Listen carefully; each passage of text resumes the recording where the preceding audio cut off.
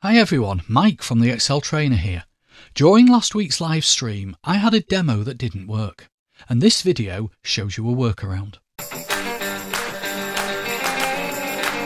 If you want to follow along, you can download a copy of the demo file from the link in the description below. Last week, I delivered a live training session on YouTube covering pivot tables in Excel on the Mac. One of my demos covered how to filter a pivot table, and the bit that didn't work was filter by value. Let me show you what happened. Here's some sales data for Excellent Ice Cream. In the pivot table, I want to display just the flavours where the revenue is over 30,000. So I click into one cell in column J, click the filter button in I5. Where it says by value, select greater than, and type 30,000 into the box. There's nothing wrong with that actually, it's showing me the flavours where the revenue is over 30,000. So let's clear the filter. Let me show you the bit that didn't work. Here I want to display the flavours where the number of litres sold is more than 5,000. So I click into column K, click the filter button, set by value to greater than, and type 5,000. And that has not worked. It's still showing me the flavours where the number of litres sold is under 5,000.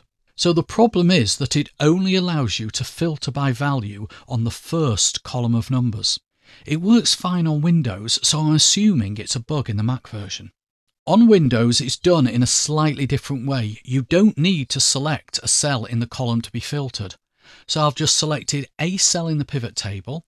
I'll click the filter button in I5, select value filters greater than.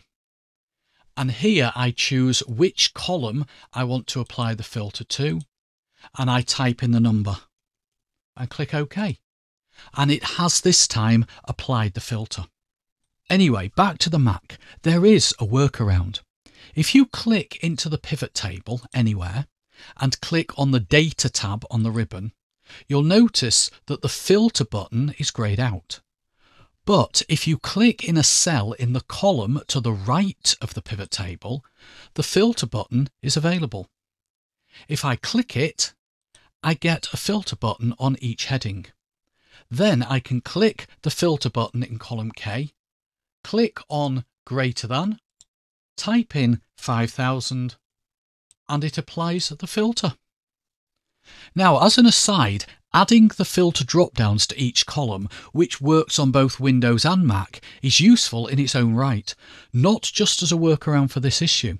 It's the only way to apply multiple filter by value filters.